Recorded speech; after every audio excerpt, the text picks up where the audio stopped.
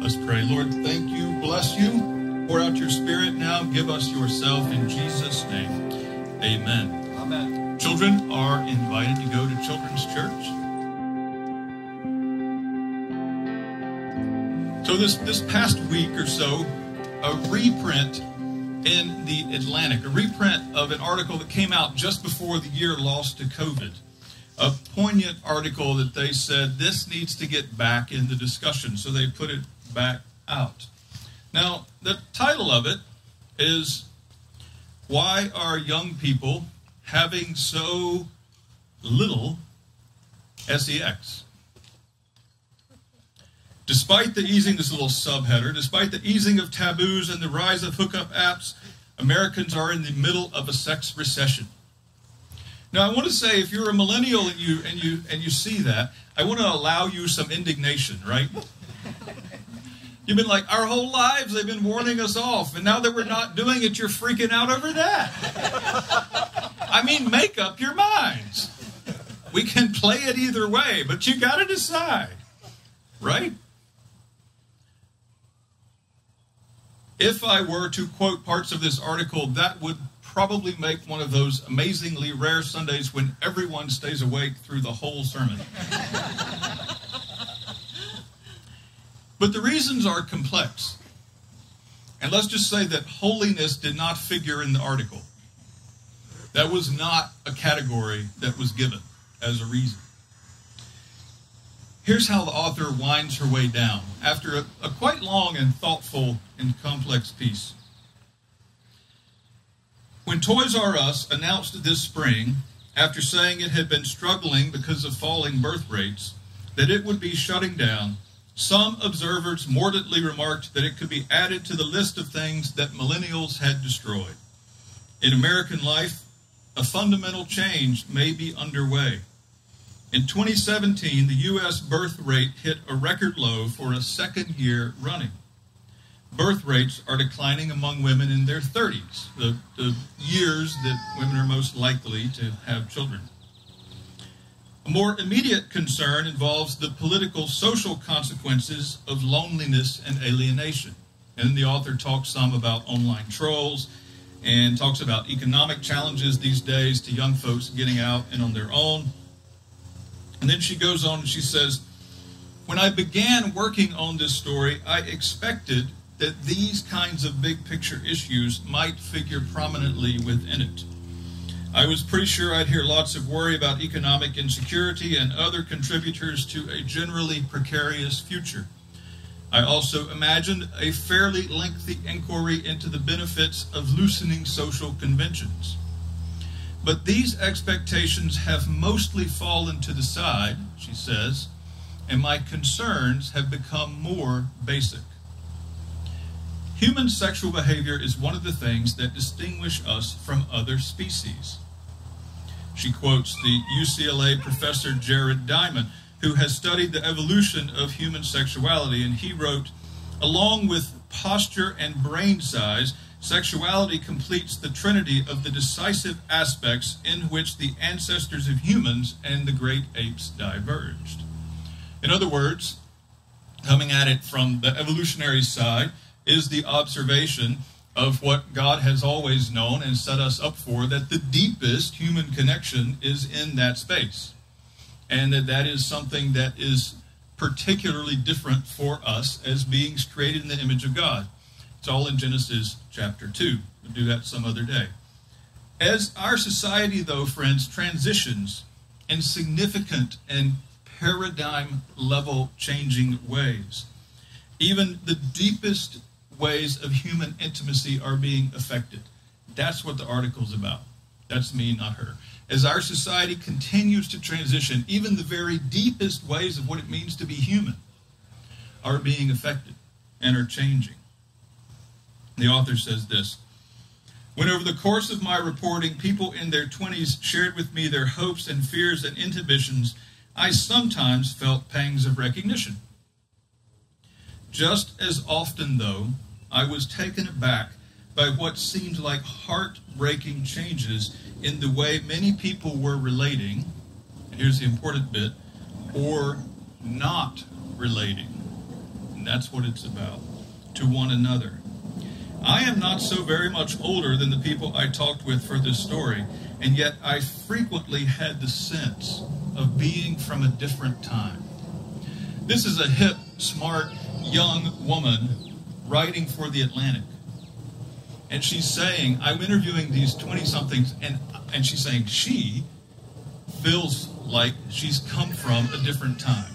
Something is changing, and it's changing profoundly. She says, the world has changed in so many ways, so quickly. In time, maybe we will rethink some things. Be good, won't it? It'd be good to be part of that conversation. It'd be good as followers of Jesus to be part of that conversation. Why did we start with this morning? What's the point? Subconsciously at least. Subconsciously at least. Sex is about me believing that the world goes on and wanting to see my life extended through another into the future as it comes. It's about me believing, subconsciously, implicitly at least, that there is a story to be lived. Did anybody else see my favorite bumper sticker from the 2016 election? It was popular with millennials. It said, giant asteroid 2016. Just put us out of this craziness. Just come on and blow the place up. What this is saying is there's a crying out amongst this younger generation to say, where is a space that is real? Where is a space that is genuine? Where is a space that is big enough, strong enough, secure enough, good enough, beautiful enough to hold a human soul? To give a future and hope, and into which then I want to risk my deepest self and participate, and even then see the future extended beyond me onto a horizon through one that I love. I can tell you right now, folks, the first time you come home from the hospital after your wife has given birth, the horizon has changed. And you are out of control at a level you've never been out of control before, right? Dudes, we can hang out and we can devil may care it, and you can add a adventuresome woman into the mix and you can keep going somewhat. But you have that little one and the whole game changes. The equation is different. And so this is about young people saying, I just don't know. The world is such a mess. I want to say that God has not left us. He has not disappeared. As things transition, even as they look so very broken, still, God is at work. God is in the mix. God is aware and He is working. We're going to see Paul say this morning that in Jesus Christ, God has said yes to the world. When's the last time you heard a sermon on God saying yes? In Jesus Christ, God has said yes to His world. And Paul, friends, who wrote those words, Paul was a life turned on by the belief that God has said yes. And God is not forever in the business of saying no. When Paul came to believe that in Jesus Christ God has said yes, the world changed. There's a brilliant English historian of the ancient world. Some handful of years ago, he was a part of the rather poignant neo-atheist movement in England, and he was a loud voice in the UK, a stinging voice. But something happened. In 2016, he wrote a piece in which he said he had come to realize that the good things of Western culture, the good things that we love about Western culture, are not a product of Rome or Greece. Remember, he's an atheist, ancient world historian. He's been arguing for all these years that Christianity gets in the way, and if we just go with the Greek and Roman thing, we'd be fine. And finally, something flips in his head. And he says, I've come to realize that that's not true. that what is good, the good inheritance that we have in Western culture, is not from Rome or Greece, it's from Christian faith. He concludes the article saying, "In my morals and ethics, I have learned to accept that I am not Greek or Roman at all, but thoroughly and proudly Christian." Can you imagine what he took for saying those words? He says some amazing things in his book. He wrote a big, fat overview of Christian influence, Christian history, Christian influence in the West. In the early chapters, he says this. He says, "The fabric of things was rent. A new order of time had come into existence, and all that had previously served to separate people was now, as a consequence, dissolved." He quotes Paul as saying, "There's neither Jew nor Greek, slave nor free, male nor female, for you're all one in Christ Jesus." And he says, "Only the world turned upside down could ever have sanctioned such an unprecedented, such a revolutionary announcement." And when Paul said that, that made a lot of trouble for Paul. But as Tom Holland writes, "Yet Paul refused to compromise. Instead, he doubled down by urging his converts to consider themselves neither Galatian nor Jewish, but solely as the people of Christ, as citizens of heaven. He was urging them to adapt an identity that was as globalist as it was innovative." We'll say innovative because he's from the UK. "A bold strategy," he says, "but one for which Paul refused to apologize." He goes on in the next chapter to say, "In the church writ large, there was something utterly unique in the history of the world. Never before had there been anything quite like it. A citizenship that was owed not to birth, not to descent, not to legal prescriptions, but to belief alone. A whole new social reality breaking into the fabric of history." Paul, friends, how does Paul come to have the audaciousness to go about proclaiming something completely new and knowing it, and knowing he's doing something that's going to make massive ripples for Jews and for Greeks and for Romans and for everybody? Things that have never, qualitatively never been said before. Paul believed that in Jesus Christ, God has said yes to his world. For the Son of God, Paul says in 2 Corinthians chapter 1, "The Son of God, Jesus Christ, whom we proclaimed among you, was not yes and no, but in him it was always yes, for all the promises of God find their yes in him." The promises of God, God's love, his chesed, committed, faithful, visceral love for you, for his creation, for his world, his desire that his image bearers should be whole and beautiful and healthy and full of joy and life. God's determined love that he took upon himself and expressed in covenant commitment, the deepest possible way it can be expressed, which means that God says, "I will take the hit, I will take the cost, I will work it out. I'll do it." His presence in Jesus Christ, his presence, his Holy Spirit, the Spirit of Jesus himself, never leaving us alone, providing hope, a new creation, a future and a hope that is already won.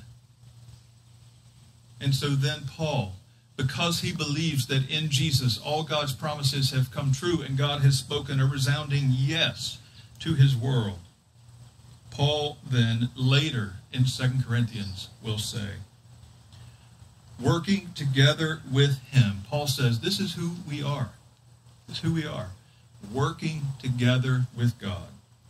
We encourage you not to receive the gift of God in vain, for God says, "In a time of favor I heard you, in a day of salvation I heard you and helped you."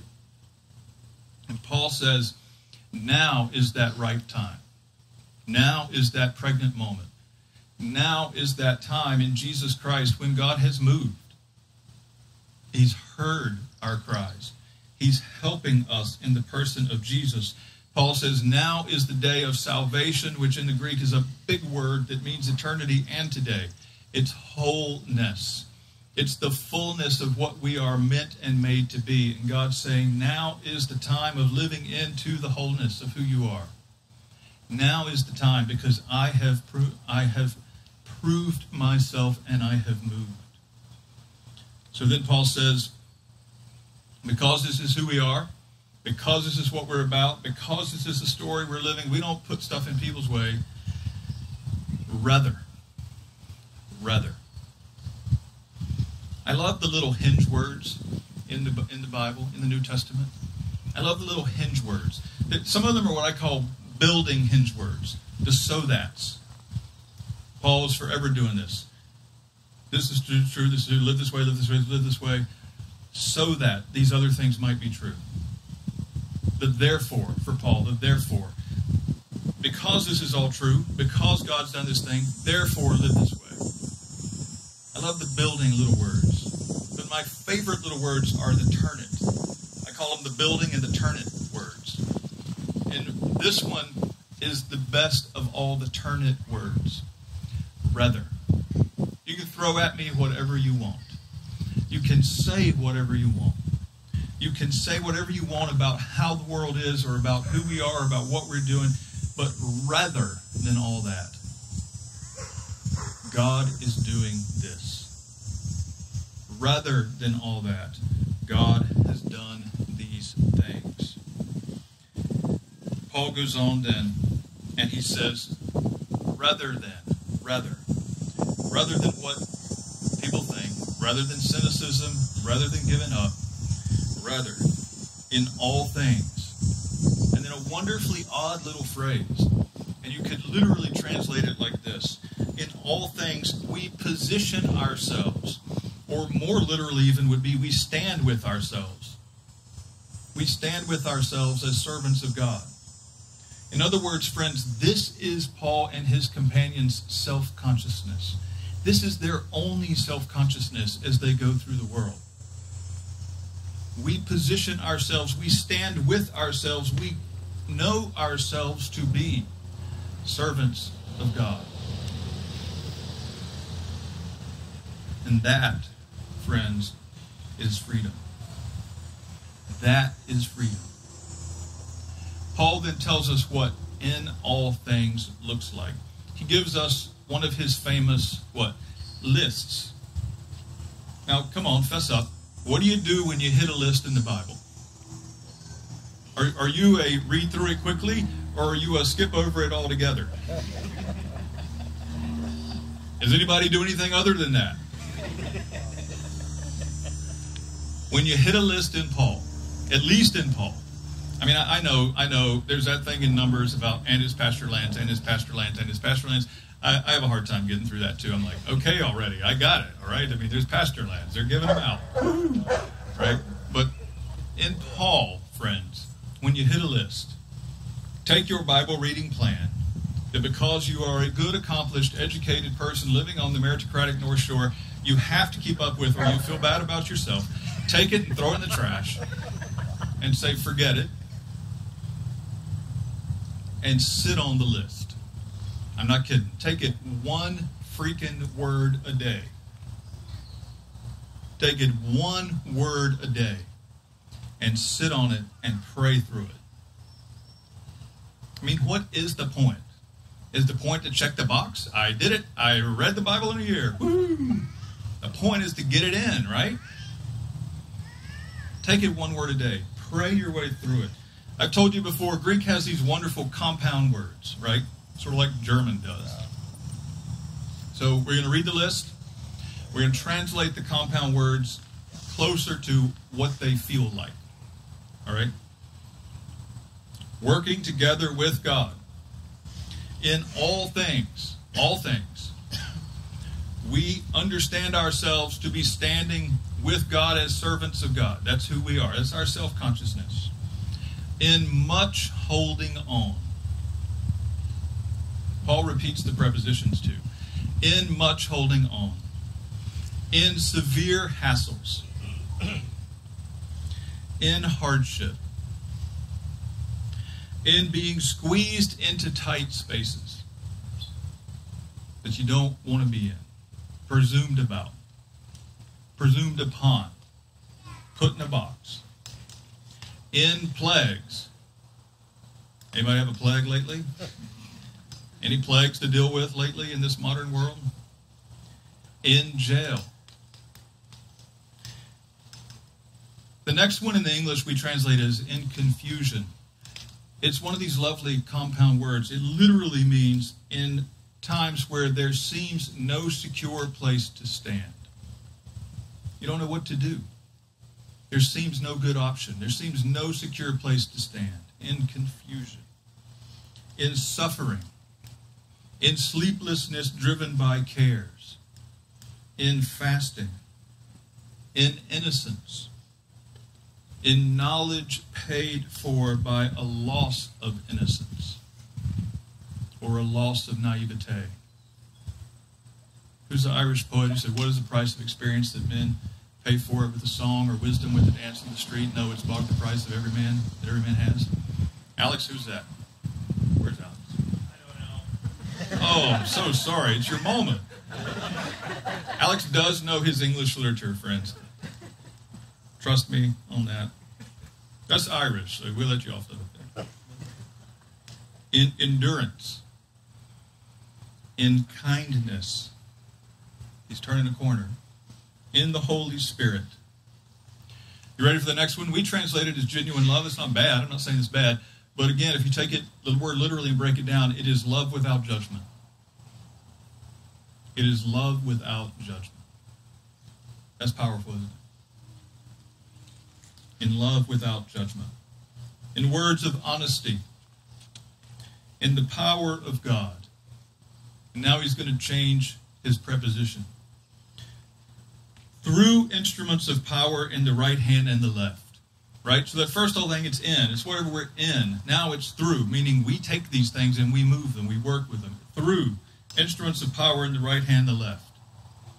Through glory and dishonor. Either one of them, fine. I'll walk in it. Through slander and being spoken well of. Okay. And now my favorites. Changes to as if. As if unreliable, yet true. As if unknown, yet known. As if dying, yet behold, we live on. As if punished, yet not killed. As if grieving, yet always rejoicing. As poor, yet making many rich. As having nothing, yet possessing everything. Difference, which ones speak to you? Which ones speak to you? What I like about this is when you have imposter syndrome, when you have FOMO, when you got people online saying ridiculous things to you, when you're playing the tracks in your head of the stupid and horrible things you've done somewhere in your life or in the past, when you're a parent, you find yourself doing those things you said you'd never, I'll never say that, here I'm saying it. Whatever it is for you, when you hit those dark places, and when the enemy gets in your head and says, I mean, who do you think you are? You think you're walking around with Almighty God? What's the answer to that? Yes. Yes, I am. Thank you. You nailed it. Well put. Our self-consciousness is that in all things we position ourselves as servants of God. And the rest, we move through it, we move with it, we move past it, we move rather than it. And this is security for living.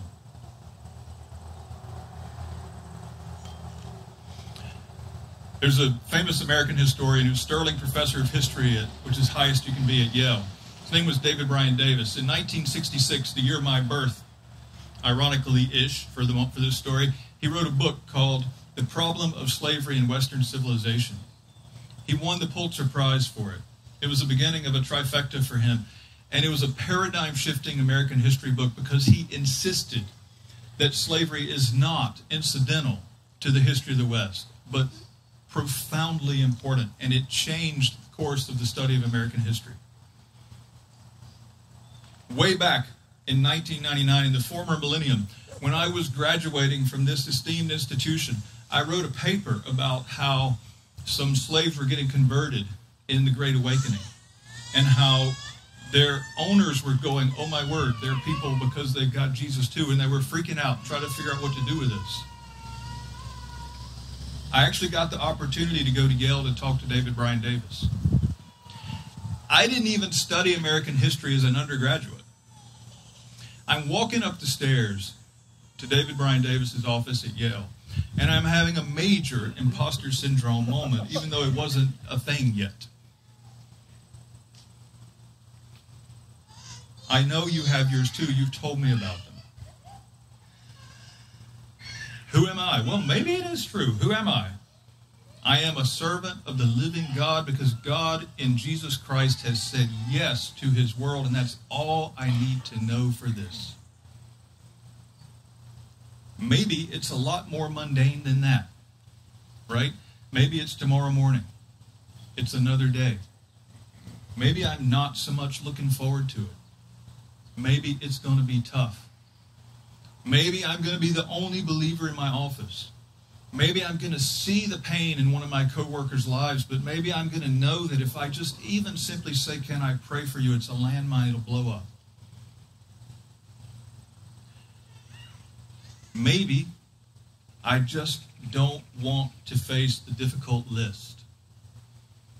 Maybe there's people I love who are in another place and they're having great fun and I'm stuck here and I feel like whatever it is, it's still true, friends, that in Jesus, God has said yes.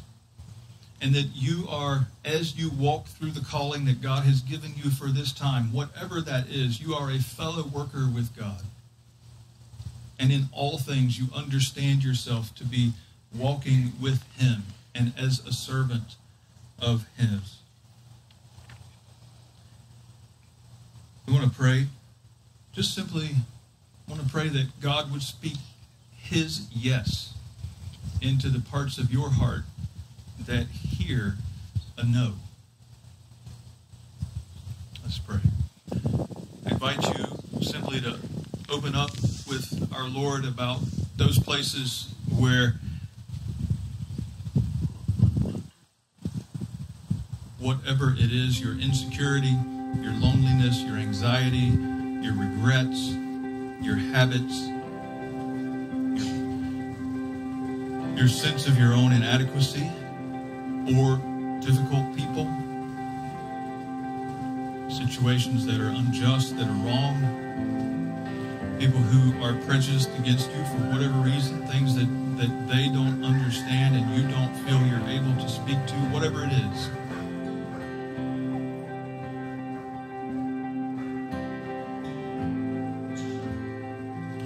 Lord, would you pour out your Spirit and give your people the opportunity to hear you say yes, that your promises are fulfilled in Christ Jesus, and therefore you are with each one, that person, as they lift up to you, Lord, those hard places. You are with them.